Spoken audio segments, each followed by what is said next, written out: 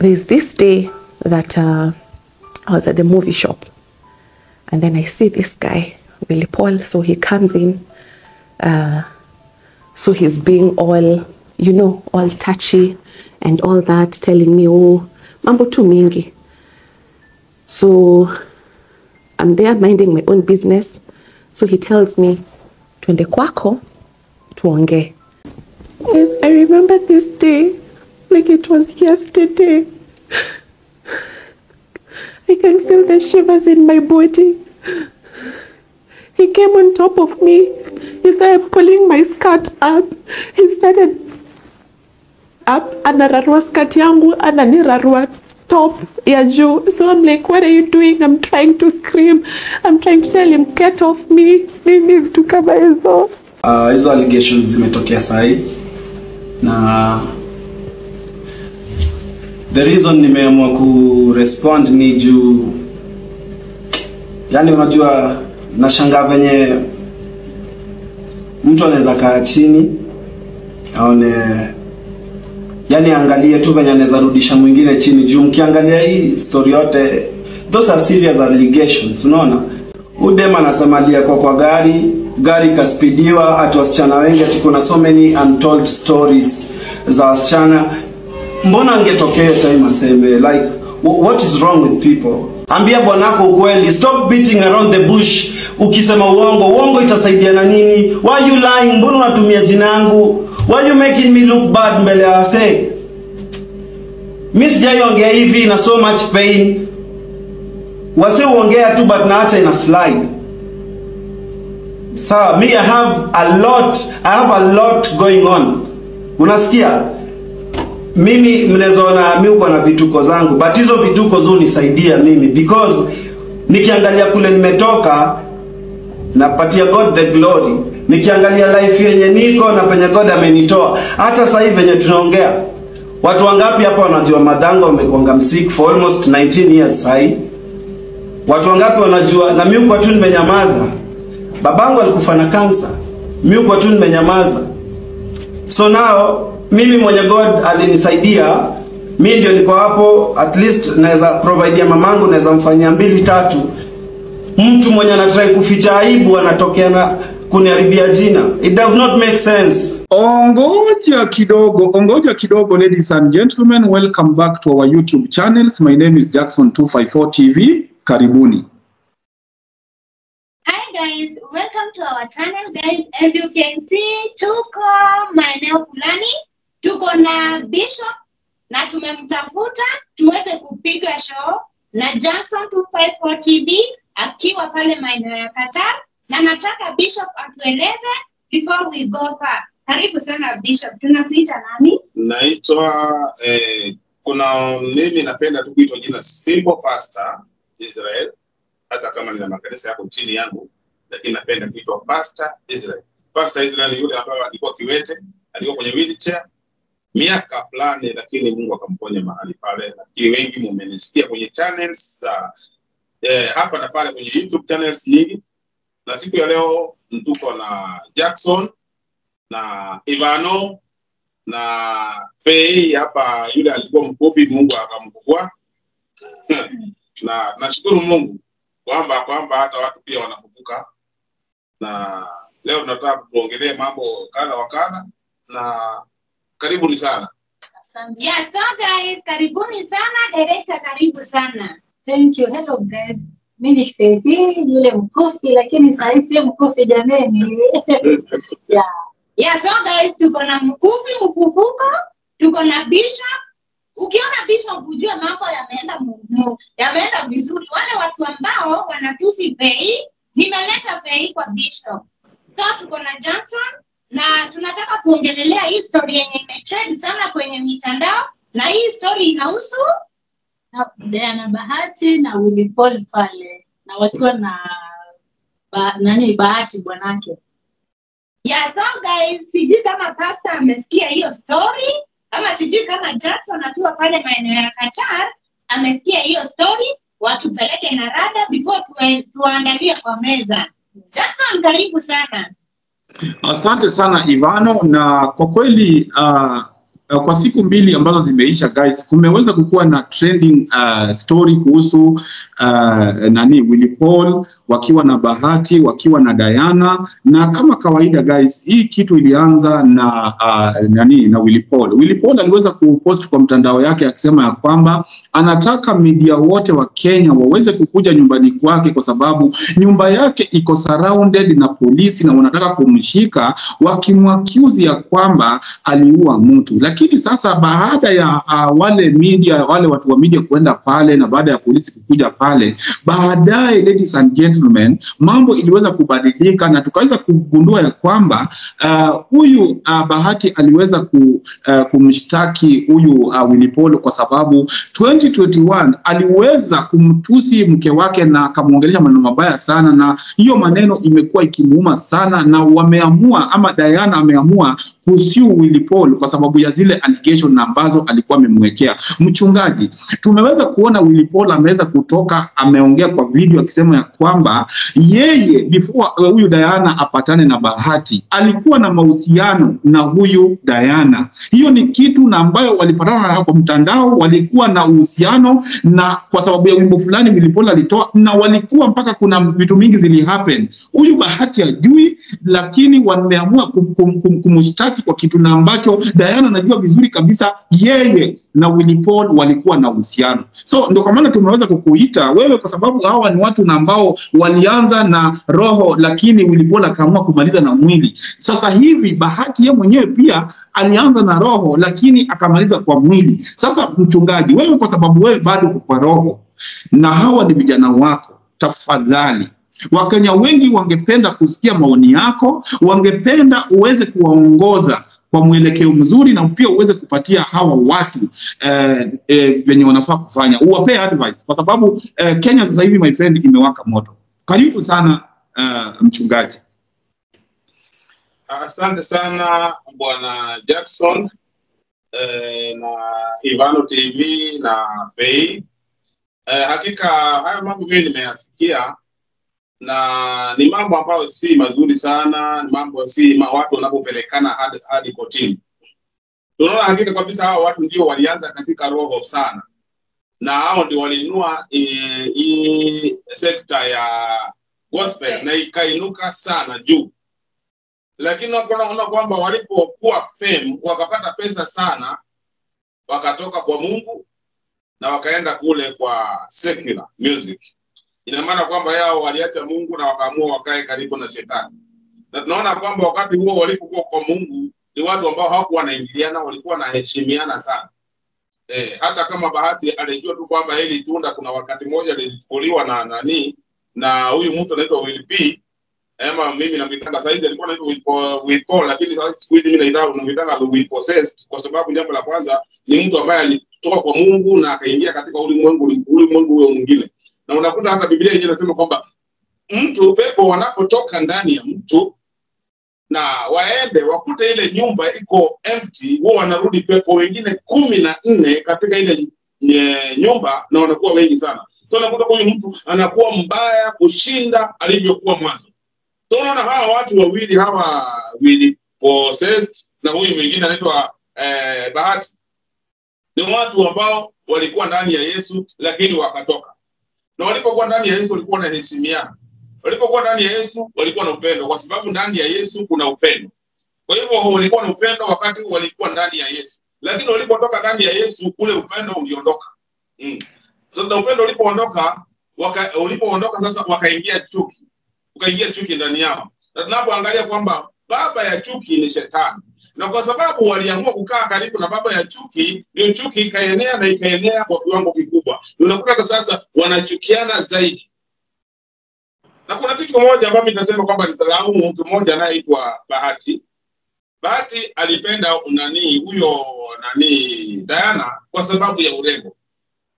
Na napoangalia katika miaka hao watu wamewachana mbali sana. Diana Bahati ni mzee sana. Na Bahati ni kijana mdogo sana. Na kuna hatari sana ya kuwa mtu mzee kushinda ni ngoja. Wakati wanasema kwamba watu wanaangalia ati sijui upendo, ati age is just a number. No, si age sio ati just a number. hata tunapoangalia miaka pia ni mzuri. Tunapoangalia sana sana katika mke na mume, wanawake wanazeeka haraka. So huyu nani Bahati, yeye aliangalia tu urembo wa Diana na akaona tu ni maua na kujua kwamba hiyo maua itakuja kuzeeka. Na unakuta kuna tatizo kubwa unapooa mtu ambao ni mkubwa kukushinda. Unapooa mtu ambao ni mkubwa kumshinda, huwezi kumcontrol. Huwezi kumpatia advice kwa sababu ana akili nyingi sana ya ana akili nyingi sana ambao unakuta hata ukimwambia kile kitu, unamwambia kile kitu ambacho anachojua. So unakuta katika hiyo ndoa pia kuna shida kubwa sana. Kwamba Bahati hana say katika hilo. Bahati hana usemi katika hilo. Na unakuta sana hata mimi naona mtu mwenye alichangia Bahati kutoka ndani ya Mungu alikuwa ni Diana. Kwa sababu Diana yeye alikuwa mtu asiyekiwa tangu kitambo. Na vile unakuta kwamba sasa vile Samsoni aliambiwa kwamba usioe kwa adui, oa katika Israeli. Kile kitu ambacho Bahati alikosea, angetafuta msichana ambaye ameokoka amuoe, lakini alitafuta mama ambaye amekaa kwa secular. Na akaangalia tu urembo na sura yake, sijui kama Bahati alipooa alikuwa desperate. Na akaoa huyu mama huyu ambaye ni anaitwa Diana Bahati. Na alipomwoa Diana Bahati alirudi akatoa Bahati kwa Mungu. Na akampeleka upande mwingine wa secular. So unaona chanzo cha maovu haya yote ni Diana. Tunapoangalia Diana na Willy Paul, si kwamba walianza saa hizi, walianza kitambo sana. Kuna mahusiano yalikuwepo hapo mbele, kwa sababu hata Willy Paul alisema kwamba walipatana kwa Instagram. Walipatana kwa Instagram. So walipatana kwa Instagram, wakaenda wakameet. Na walipomeet, basi walifanya kila kitu. So ni mtu anamuelewa Diana vizuri. Ndio sasa kuna ile inaitwa wivu ya mapenzi. Wivu ya mapenzi. Bahati anaona kwamba huyu mtu kama alikula tunda lake hawezi akampenda. Hawezi akampenda kabisa. Na sasa unaona kwamba huyu nani, alafu unapokuta Willy Paul pia alikuja akainuliwa sana kushinda Bahati. Akawa na pesa nyingi sana kushinda Bahati. Na unaona sasa mtu kama nani Diana ni kama gold digger. Diana anaangalia mahali ambapo kuna pesa nyingi, mahali ambapo atakula. Sasa ni kama alikuwa anataka kukula pande hii na pande hii. So mambo yalipolipuka sasa akaona kwamba ajiondoe mahali pale, na nafikiri kulipokuwa na mvuka labda katikati yake na bwana yake, labda kuna kitu ambacho alitaka kufurahisha mume wake na kikaudhi nani mtu anaitwa Willy Paul, na wakaanza kuaibishana na Willy Paul akamtusi. So alipomtusi basi yale mambo yakaanza mahali pale. So ilikuwa jambo kwamba hiyo jambo lilikuwa ilikuwa ni chuki tu ya mapenzi. Wivu ya mapenzi.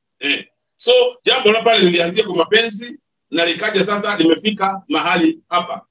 So kile kitu unachosema kwamba hawangepelekana pale mbele. Kwa sababu Diana anataka kuprove kwa Bahati kwamba yeye ni loyal. Lakini si loyal. Hapana. So anapopeleka Willy Paul ndani anataka kuprove kwa Bahati kwamba yeye ni mtakatifu, yeye hakuna kitu kinaendelea na huyu mtu anaitwa Willy Paul. Lakini watu wanajuana kwa vilemba. So kuna kitu ambacho mimi nasema kitu moja, mimi ninatoa tu ushauri wangu. Diana alipoolewa, ni vizuri kwamba mtu unapoolewa jua kwamba nimeolewa, kaa kwa ndoa yako. Mambo ya kuhanyahanya, mara leo ni huyu, mara leo huyu, hiyo ndio inasababisha shida sana. Inasemekana kwamba Diana Bahati kabla haolewe na Bahati pale ndio alikuwa na date na Willy Paul na alikuwa na date pia na wasanii wengine. Sasa baada ya kuolewa na Bahati ndio hii kitu ya kudate na Willy Paul, ndio Willy Paul anakuja aoneshe Bahati ni shade date na bibi yako pale. So inasemekana walidate kitambo kabla aolewe.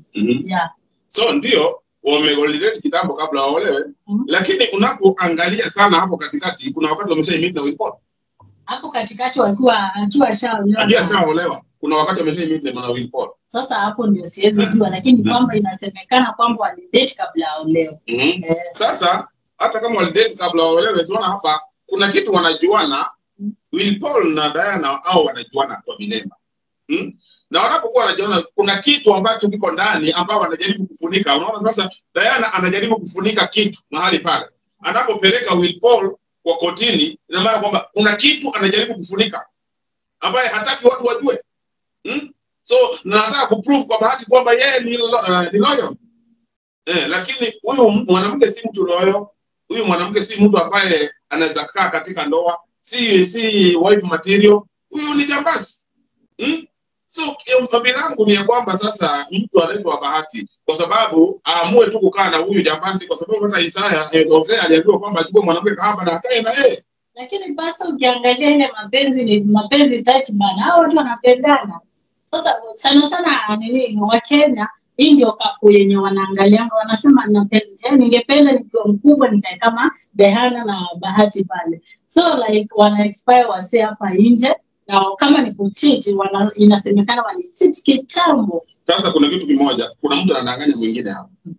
Kwa sababu Bahati na Diana. Bahati anaweza kuwa yuko royal sana kwa Diana, lakini Diana si royal. Diana si royal. Kwa sababu unapochunguza mambo ya pale, kuna wakati Diana amepigwa picha na nani, alikuwa gani na nani, alikuwa anaitwa na nani, Victor Wanyama. Victor Wanyama. Wakati alikuwa ameolewa majaolewa. Alikuwa ameolewa. Sio huyu mwanamke huyu si mwaminifu katika ndoa. Bahati ndio yeye amekuamilia kwa huyu mtu kabisa, lakini huyu mtu si mwaminifu katika ndoa. Na hii mapenzi yenyewe anatuonyesha sana kwa media ni ukweli ama ni fake life? Sasa hiyo life ya Diana na Bahati ni life ambayo iko very fake. Si life real. Sababu jambo la kwanza, kama inaweza kuwa Diana katika namna nyingine, kuna vile anasema brainwash mtu anaitwa Bahati. Kwa sababu chochote hata Diana anachofanya Bahati anaona kama ni kibaya. Hebu imagine kwamba wewe ati mke wako amekuacha kwa nyumba, ameanza kunywa kwa baa na wanaume. Mume mke amekuacha kwa nyumba, ameanza kunywa kwa baa na wanaume. Ati unamuendea kwa baa akiwa na wanaume, unaenda kumchukua umpeleke kwako kama amelewa. Hivyo pastor, uliona hiyo video pia? Niliona. So, huyo si mwanamke ambaye ni real. Hapana.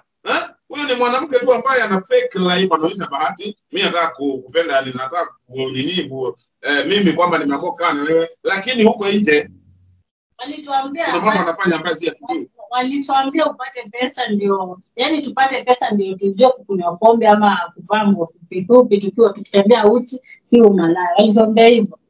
So jambo la kwanza, unaona kwamba walipokuwa kwa Mungu, Diana alikuwa anavaa vizuri. Yes. Wakati Bahati alikuwa kwa Mungu, lakini unakuta Diana alikuwa kama Delila. Alikuwa anataka kutoa Bahati kwa Mungu, na alipoweza kumtoa kwa Mungu, sasa alikuwa anataka Bahati waanze kucheza mchezo ya fono, kuna graphic. Maana unapoangalia, hebu angalia kwa video kwanza kufanya kwamba Bahati hakuwa hapo anafanya mambo yale kama ameokoka. Lakini sasa unakuta saizi hata wakiwa kwa kitanda, wakiwa hata kwenye sehemu za nyumba hiyo, nyumba ya nini, bedroom, wanafanya kama vile watu ulimwengu wanafanya, ni kama wanataka kuact pornography. Which means kwamba hao watu walipotea njia kabisa, na hawako mbali karibu na Mungu, walipotea kabisa na wakaingia katika dunia kabisa. Wanaweza watiwa mpaka hata Bahati amekuwa process mpaka unakuta Bahati amevaa nini, dress ya mwanamke. So inamaanisha Bahati pale amekaliwa na Diana kwa sababu wake. Yeah. Mimi nataka kusema kwamba Bahati shida ile alifanya kwamba alioa mwanamke mzee mshinda.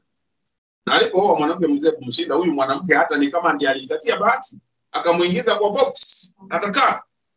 So shida kubwa ninaoona hapa katika mambo yote, shida kubwa inatokana na Diana. Sababu inakaa kama Diana ndio mwenye werevu sana katika hii ndoa. Diana ndiye anacheza mchezo katika hii ndoa. Na Diana ndio chanzo cha mambo haya yote. So mnaweza laumu hao watu wote, lakini Diana ndiye anajaribu kucheza mchezo yake, na alipoona imejulikana basi akaona akimbia wapi? Kotini. Sijui hapo utasema na gani Jackson? Thank you so much mchungaji. Kwa kweli mimi vile unaongea ninakupata vizuri kabisa, na pia watazamaji pia wanakuelewa kabisa vizuri. Kwa sababu ya nini mchungaji? Huyu Bahati kwa kweli alikuwa ameokoka na alikuwa anaimba nyimbo za injili kabisa, mpaka anashinda award kwa sababu ya kuwa the best gospel of the year, unaona. Lakini wakati Bahati alianza sasa like kupatana na huyu mwanamke, alianza kurudi nyuma kimuziki na watu wengine wakaanza kushinda award. Yeye anaenda pale akitarajia atashinda, anapata ashindi. Ujamaa karushanga, hata kuna siku alirusha mkono hivi kwa stage, na wakati alienda mpaka wa leo hajawahi toa wimbo ya gospel, unaona. Alipatana na mwanamke mwenye alisucceed kumtoa kwa Mungu, na huyu mwanamke pia na yeye pia akaanza kuimba nyimbo za dunia. Amekuwa akiactive vitu kwa mtandao, amekuwa akiactive akiwa uchi, na ni video zenye ana act ni video na ambazo zinafaa kuona na paka na watoto wake. Unaona paka wanaombana live kwa kitanda. Hizo video my friend, Bahati amevaa nguo za mwanamke, yani anafanya vituko, na ni mtu na ambaye alikuwa anaonwa na dunia mzima. Ndio maana unaona tumekuita ukuje utuongeleshe kwa sababu ya nini. Na nimefurahia wakati umesema ya kwamba huyu mke wake Diana huyu ndio aliangusha nani? Ndio aliangusha Bahati. Kwa sababu ya nini, ladies and gentlemen? Hakuna vile na ambavyo huyu mtoto mwenye ameadaptiwa my friend atafanana copyright na wanyama. Unajua guys, you know, let me tell you, kuna vitu zingine zenye zinaweza kuwa coincidence lakini sio kama hizo. Huyo kijana my friend, wacha nikuambia, ukiwa na wanyama hapa hivi my friend, ni copyright. Sijui ni hiyo picha uanga inafanyiwa graphics ndio afanane na wanyama ama ni nini. Haiwezi ikakuwa ya kwamba mtoto anafanana na wanyama na pia Diana amekuwa akionekana na wanyama. Hizi ni vitu na ambazo guys, ladies and gentlemen, vitu ambazo zimefanyika. Mchungaji wewe unajua kabisa kuna wanaume huku nje wazuri wanajua kuweka siri. My friend, wacha nikuambie, kuna wanawake wanalala na wanaume huku nje lakini hawatoboangi siri hao wanaume wala wanawake, wanakufanga na hiyo siri. For example, Kibaki hata before kufe, mnajua alikuwa na uhusiano na mwanamke mwingine, ule mwanamke mwenye ambaye anasemekana ni wake, lakini alikujanga public akasema yeye ananga mwanamke mwingine na amezaa naye watoto. So kuna watu my friend, wacha nikuambie, wanakulanga kiapo, wanasema mimi siwezi nikatoboa siri hadi nikakufa. So hata kwa hii kesi pia, ladies and gentlemen, Willy Paul, kama unaweza enda watch video yake akiongea, Willy Paul anasema kabisa alikutana na huyu msichana na wakakutana mahali private na wakafanya tendo. Walifanya tendo la ndoa. Na huyu mwanamke my friend anamshikisha na hataki kuambia dunia ukweli what really happened. Saa hii kama Willy Paul atatoa video tape wakifanya ngono kama vile hizi video za watu zinatafakilete kwa mtandao, mtasema Willy Paul ni mjinga ama mtasema hajafanya kitu mzuri. Na huyu kijana anapushiwa to the wall. Hii kila chao watu, wacha nikuambie, wanapigania mwanamke mmoja, wanapigania, they are in love with one woman. This is where the problem is. Na kwa hivyo mchungaji, mimi nimefurahia venye ambavyo umetufafanulia, kwa sababu sasa kila kitu sasa hivi imeanza ku make sense. It is clear ya kwamba huyu Bahati ama huyu Diana anataka kusafisha jina yake. Kuna anapushi kitu iende mbele kwa sababu kuna kitu, labda nyumba yao imeanza kuvunjika, labda huyu bwana yake labda ameanza kulala nje, labda huyu bwana yake ameanza kufeel ni kama huyu mwanamke anamwanya. So lazima huyu mwanamke act very fast. So to me inanimekia sense. Yeah.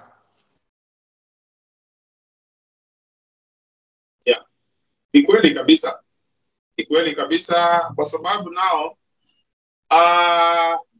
nasema hivi, unajua sasa ukiangalia kwa wanaume, mwanamume mke wake akifanya jambo ni vigumu sana kumsamehe. Lakini mwanamke mume wake hata akilala nje, hata akute kabisa ako kwenye kitendo na kuje apigie magoti mke wake, atamsamehe, amwambie sisi nimekusamehe na tuendelee na maisha. Lakini mwanaume apate mke wake amefanya kile kitendo, hata kama ni bishop, hata kama ni archbishop, ile jambo la kusamehe inakuwa ni ngumu sana.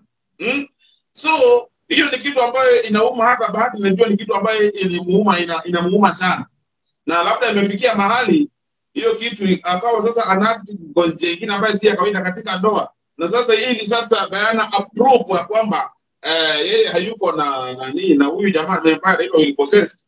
Lazima sasa angeenda kwa nini? Angepeleka hiyo kesi mbele kuprove kwa maana yake kwamba hakuna kitu kinaendelea mahali pale.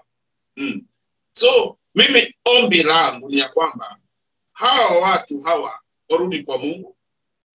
Mungu anaitwa Bahati mwenyewe arudi kwa Mungu, kwa sababu jambo la kwanza alikubali kutolewa kwa Mungu na Diana. Kwa hivyo anafaa ajirudie mwenyewe, ajue aliyemtoa kwa Mungu ni Diana, na arudi pale alipoanzia, arudi kwa Mungu. Na kisha rudi kwa Mungu, basi pia asaidie mke wake pia aweze kutoka huko nini, kwa sababu arudi kwa Mungu, kwa sababu huwezi kurudisha mtu kwa Mungu na wewe mwenyewe uko pande hiyo nyingine. Hapana, lazima kwanza utangulie urudi ndio urudishe Mungu, urudi kwa Mungu. So hao watu wawili kwanza, Bahati jambo la kwanza arudi kwa Mungu. Akisha rudi kwa Mungu, basi arudishe Diana kwa Mungu. Akisha rudisha Diana kwa Mungu, hiyo kesi hata nafikiri haitasonga mahali. Shida inatokea kwamba sasa hawa watu walipotoka kwa Mungu wameingia kwa ulimwengu kabisa. Na walipoingia kwa ulimwengu kabisa, walikaa na shetani katika meza moja. Na wakati unakaa na shetani katika meza moja, huwezi ongea kinyume na shetani. Hapana. Utaongea yale ambayo shetani anataka. So, naona kwamba ikiendelea hivi, ninaona kama Diana na Bahati watakuja kuachana. Na unakuta kabisa mtu kama Bahati unapokuta katika hii ndoa hana say. Hana say katika hii ndoa. Bila unasikiaga pia watu wanasemanga sijui mtu amekaliwa Diana Bahati amekaliwa kwa kichwa sana na huyu mwanamke. So kuna kitu ambacho mimi ningeomba tu Bahati arudi kwa Mungu. Akisha rudi kwa Mungu, basi Mungu amsamehe na rudi hapo aliporudi. Siona hata Barabamba aliporudi kwa Mungu, basi mambo yaliharibika. Na wakati mambo yameharibika, siona imemfanya amerudi kwa Mungu. Wakati ambao Barabara alitoka kwa Mungu. Wakati Barabamba alitoka kwa Mungu, akaenda upande ule mwingine, si mambo yaliharibika. So, wakati mambo yameharibika na akafainiwa shilingi 6 million, sinaona imemfanya amerudi kwa Mungu sasa. Sasa Barabamba amerudi kwa Mungu sasa, hata ameanza kuimba nyimbo nzuri sasa, nyimbo ambazo ziko na heshima, nyimbo ziko na adabu. Kwa hivyo naamini kwamba mtu anaitwa Bahati akirudi kwa Mungu, basi ndoa yake itasimama. Na haya mambo yote ambayo unaona sasa yatafika mwisho. So dawa ni Bahati arudi kwa Mungu. Yeah. Yes. So guys, we are coming to end of this show. And you guys, by the way, thank you so much for your support, Manzi. We don't take your support for granted. We don't, yani sijui niseme nini. Na washukuru sana kwa watch up to this point. May God bless you. Okay, thank you guys for watching, and mmefikisha 10k Manzi. Sasa tunaelekea 3k na by this hii mwezi ishe, na naomba tumefikishe 10k, nitashukuru. Karibu Jackson, tumalizie show tafadhali. Yeah, so thank you so much guys. Kama vile mmeweza kuona Fei anasema mumfikishe 10k guys. Tutaweza kuweka link zao pale za mchungaji, tutaweka link yake ya YouTube hapo hivyo, na pia Ivano mnamuelewa, The Ivano TV mnamuelewa pia guys. Kwa wale wenye ambao hamjatembelea hiyo page yake, muende pia huko hapo kwa road, anaelekea 100,000 subscribers. Sasa hivi najua amekwama 80 something, anaelekea 90,000. So Fei na yeye ako 2,000, anaelekea 3,000, na mimi pia niko 33,000, naelekea 35. So thank you so much guys, tumeweza kufurahia. Let us meet on the next video. Until next time, God bless you. Bye bye. Bye.